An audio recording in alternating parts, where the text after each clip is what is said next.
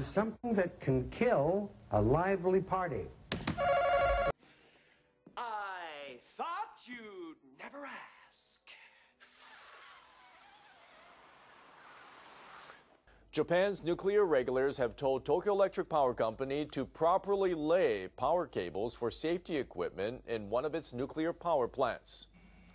The reactors at the plant in Niigata Prefecture on the Japan seacoast have been offline since the 2011 Fukushima Daiichi nuclear accident. Last year, at least 1,700 safety cables were found to have been jointly laid with other cables under the floor of the Kashiwazaki Kariwa plant's central control room and in other areas.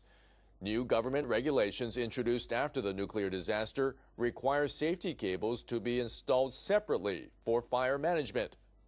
On Wednesday, the Nuclear Regulation Authority said the way the cables are installed could cause the plant's safety functions to fail. Let me run that back for you. On Wednesday, the Nuclear Regulation Authority said the way the cables are installed could cause the plant's safety functions to fail. The authority concluded that this violates the new requirements. It instructed TEPCO to fix the problem. Duh. It also ordered the utility to check whether proper installation procedures have been followed for other safety equipment. It told TEPCO to report the inspection results by the end of March. Similar problems have been identified at 5 other nuclear plants across the country. Let me run that back for you. Similar problems have been identified at 5 other nuclear plants across the country.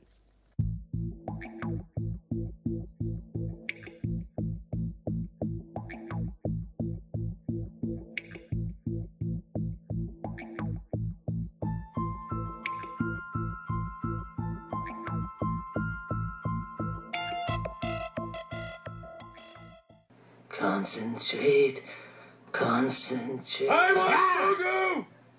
It's considered a winter delicacy in Japan, and it doesn't come cheap. Blowfish, or fugu in Japanese, hit the auction block for the first time this year in Shimonoseki, western Japan. Poison, tasty fish.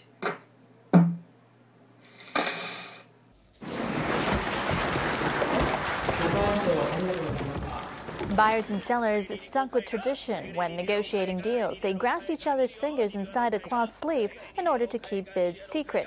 More than 11 tons of blowfish were brought to the Hachiouji fish market. The varieties on offer included the coveted wild torafugu.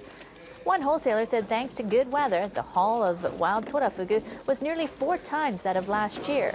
Prices are down from a year ago, but fugu is not a choice for diners on a budget. The highest grade went for roughly $100 per kilogram at the auction. They don't care and we don't care. There's like 3 scientists who give a shit. People gathered at Tokyo's Tsukiji Fish Market for a New Year ritual, the first auction of 2016. But the event left some feeling nostalgic. As NHK World's Yuji Osawa reports, the historic wholesale market is set for big changes this year.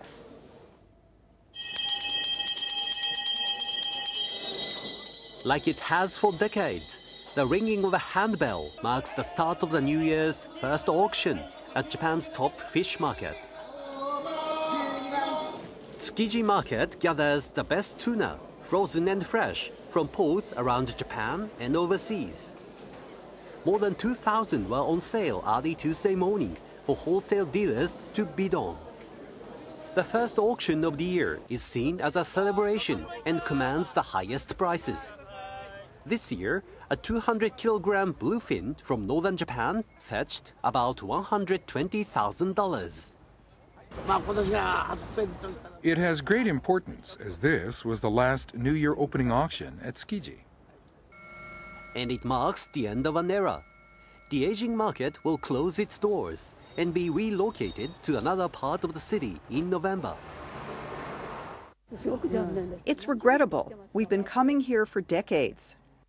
Since it opened in 1935, Tsukiji Market has supplied many of Japan's kitchens, and in recent years has attracted many visitors. It's become one of the most popular tourist spots in Tokyo. Store owners are working to keep it that way. the wholesale Tsukiji market will move, but the outer market nearby is going to stay here. So the shop owners have regarded 2016 as the crucial year to continue their business.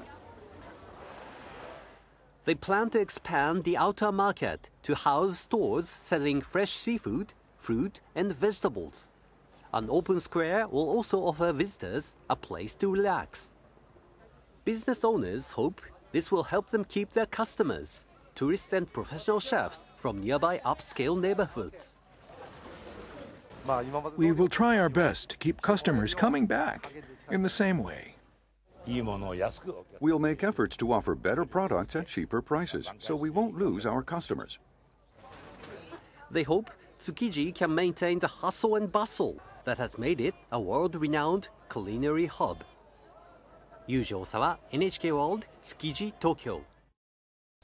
Young people who were forced to flee their hometown near the damaged Fukushima Daiichi nuclear plant in 2011 have attended a coming-of-age ceremony. 63 new adults who used to live in Futaba town attended Sunday ceremony in Iwaki city.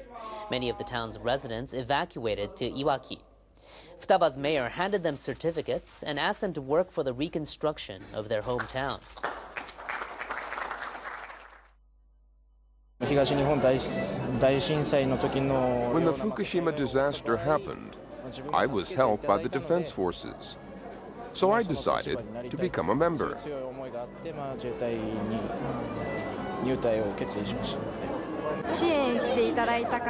I hope to be an adult who appreciates people who helped us through the disaster. And I want to be there to help people when some other disaster happens in the future.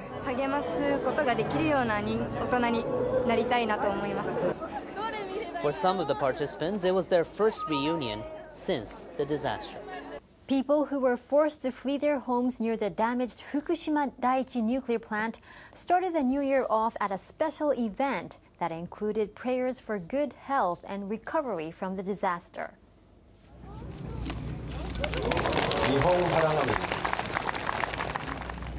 The annual event took place at a shrine in the Odaka district of Minami-Soma City. Young people performed acrobatic stunts atop a 6-meter-tall ladder.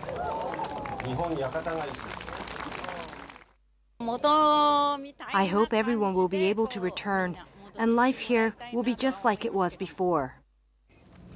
Residents were forced to leave the district after the nuclear disaster in 2011, but they are allowed to go back to stay temporarily in the area.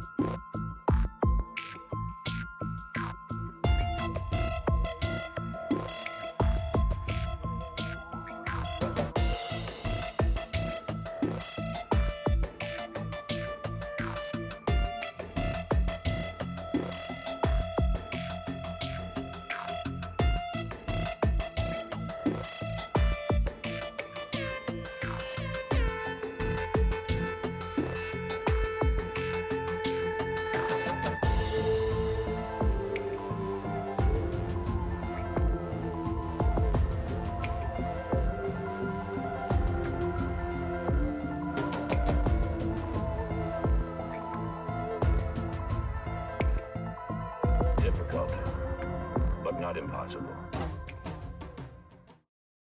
7 more nuclear hotspots were found just outside of St. Louis, Missouri. This is on top of many already discovered in the area. Dangerous radioactive materials have been spreading from a nuclear waste dump in the town, which used to be storage for the Manhattan Project. RT's Marina Portnaya went there this summer to find out just how damaging this has been. Kids were just down here exploring all the time. When Carl Chappell's children were frolicking in the cold water creek beds of St. Louis, Missouri decades ago, he had no clue his kids were literally playing in poison. The time they were doing that, most of that contaminated material that was in there was up top. It would be decades before Carl and thousands of other families discovered that the 15-mile creek was flowing with lethal radioactive material. My son was diagnosed with appendix cancer in 2011, and that basically was the time that we started really putting everything together. Stories courageously shared by families on Facebook led the community to begin investigating. People started getting diagnosed with cancer before 40, and these were very active people, very healthy people. It just didn't make sense. I have several friends from my high school, again, brain cancer, appendix cancer, and bizarre female cancers that are supposedly, 1 in a million as well. People with thyroid cancer, thyroid disorders, leukemias that are, traced only to radiation exposure. It all goes back to World War II, when America tested its first nuclear weapons, otherwise known as the Manhattan Project. Radioactive waste was later on dumped near the creek, contaminating nearby farmland. Even a day like today when, my doctor's like, you need to get out and walk and such. 18 months ago, Mary Osko was diagnosed with stage 4 lung cancer. She's never smoked a cigarette in her life. As far as my government, I want them to look at this was part of national defense. The Manhattan Project was to get the atomic bomb so that we could go over and, win the war and defeat Japan and take out these cities. But we're still victims. We're still casualties of World War II. We have 48 cases of appendix cancers registered. For a city our size, we should have 1, 2, and we have 48. Nearly 2,000 cancer cases have been reported in neighborhoods around the creek, among them Angela Hebling's mother, who died of brain cancer at age 39. Her father has stage 4 throat cancer. I used to play there. And Angela herself has been deemed a medical anomaly by doctors. I was diagnosed with pleomorphic adenoma. It's a tumor that's in your parotid gland. From my own research, I've discovered that that tumor is commonly seen in Hiroshima bomb victim survivors. In June, the Army Corps of Engineers announced that it found more radioactive soil in various areas, including this public park. What you're looking at right here is basically an excavation. What we do is we go down and we will remove contaminated soil. We sample it. What we're dealing with is generally a low-level contamination, but it does pose a long-term threat, and that's what we stay focused on. So right now, if you walked over a spot that has contamination, chances are it's 6 inches to several feet underneath clean soil. For Carl Chappell's family, that long-term threat is very real. His father died of cancer at age 48, and just a few months ago, his son suffered the same fate at 44 years old. He did pretty well the first couple of years, but it was in March of 2014 is when he really had gotten sick, and then it was beyond anything that they could really do for him. And then he passed away 86 days ago. The Army Corps of Engineers has spent 17 years excavating and cleaning up the poisons of Coldwater Creek. Yet so far, the U.S. government has done nothing to study the health consequences that this disaster has had on countless families. Marina Portnaya, RT, St. Louis, Missouri. The U.S. Nuclear Regulatory Commission, or NRC, just made an announcement that illustrates how terrifyingly precarious our situation is here on planet Earth. They released their findings of a 15-month-long investigation, which said that a nuclear power plant and its contractor knowingly skipped fire inspections and also lied about it. Because Who cares? We're only talking about fires in a nuclear power plant. What could possibly go wrong? They actually made up records about inspections happening. The company that owns the power plant is called Entergy, like energy, but Entergy. Their contractor is called GCA Contractors. By law, nuclear power plants are required to make hourly fire inspections so that, they don't blow themselves up and radiate part of the planet. Those inspections take place in areas where sensitive equipment is located, like wiring and piping, involved in operating the nuclear reactor during accidents or emergencies. So it's very important to make sure there are no fires there, ever. Hence, the legal inspection requirement. But it turns out GCA wasn't conducting those inspections. But they pretended they did, though, falsifying records to show inspections were occurring over a 10-month period. And there were other safety issues, like there were missing door alarms. Like, when the crap hits the fan at a nuclear power plant and an alarm on a door starts honking and flashing red. Yeah, at Entergy, they missed some of those alarms. To make matters worse, Entergy knew all about their safety issues. They were told on different occasions by different people that their inspections were hinky, but they did nothing about it. So the NRC investigated and found out about it, and now they're giving Entergy the opportunity to request what's called a pre-decisional enforcement conference. And basically what that is a chance for Entergy to sit down with the NRC to reach some sort of understanding. Meaning it's a way for them to figure out how to lessen the penalty they'll have to pay. And hey, guess what? Those conferences generally aren't open to the public. So, However they proceed from here, I'm sure Entergy and the NRC will figure out how to best forget this whole mess. So, this is the precarious situation of our planet today, with humans at the controls, doing things like naming companies Entergy, and lying about fire inspections, and red tape bureaucracy regulating it all. Right. What could possibly go wrong? Starting off with breaking news this hour, South Korea's weather officials say they detected a man-made tremor in the northern part of North Korea on Wednesday morning. They suspect the North carried out a nuclear test. They say the tremor was estimated at magnitude 4.3. Instruments tracked the tremor to an area in the northeast close to Punggye-ri, the site of previous nuclear tests. Japan's defense officials are analyzing the details. Japanese Chief Cabinet Secretary Yoshihide Suga also says there's a possibility that it was caused by a nuclear test. We'll keep you updated as more details come in.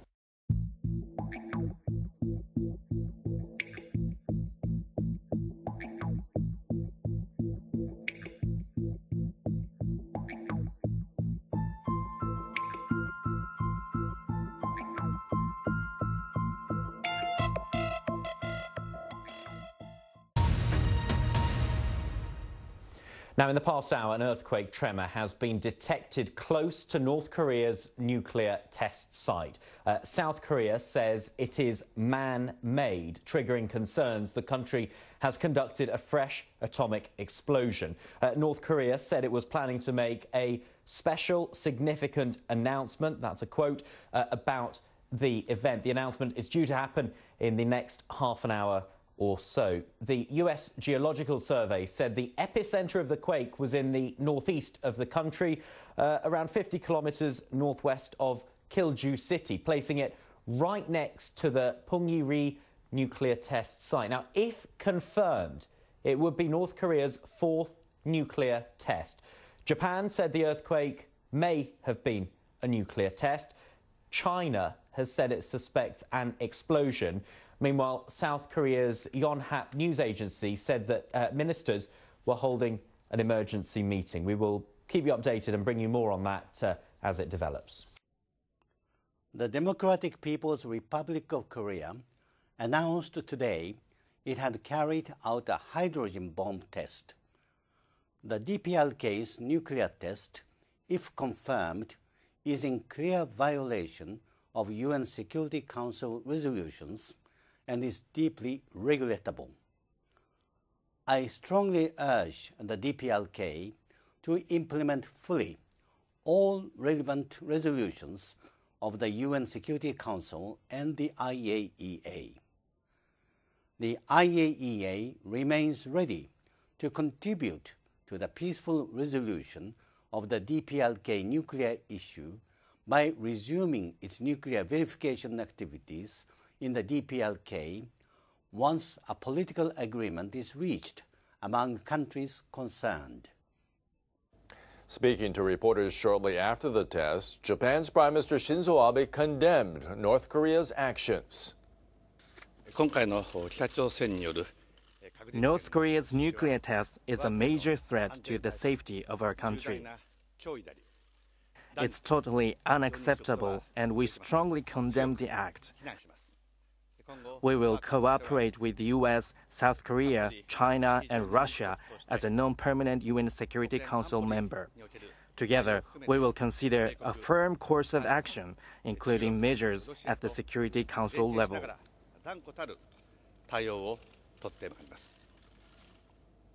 Defense Minister Gen Nakatani told reporters that he immediately met with his officials. I asked my personnel to closely cooperate with all related organizations, the United States and others, to gather information and to do more surveillance activities. Foreign Minister Fumio Kishida said North Korea's provocative act violates UN Security Council resolutions and a joint statement adopted at the six-party talks on the country's nuclear program. He added that it is a grave challenge to peace and stability in the region and the wider global community, and strongly criticized it.